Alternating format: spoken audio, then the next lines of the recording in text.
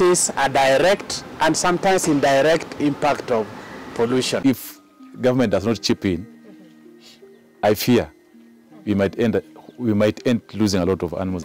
And the way we consume what we produce is actually a threat to our own well-being. Some of them have got capacity to actually initiate cancer. These trees, when they grow, they are going to attract, number one, they're going to beautify the environment. Because of the circulation of air in the atmosphere, you will find that these pollutants will just be transported all the way from your neighbor. Can we categorically say that we can link the level of pollution to the cancer?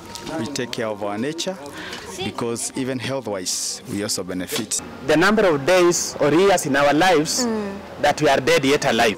Trees have a way of bringing it to life. Either physical or biological or chemical matter that compromises the quality of the air. We have ignored tree planting and we are actually suffering from it. With time, we should move away from the diesel polluting vehicles. One of the things I would actually tell them, particularly girls. So I'd like to urge each and every person to take up the task and plant a tree today.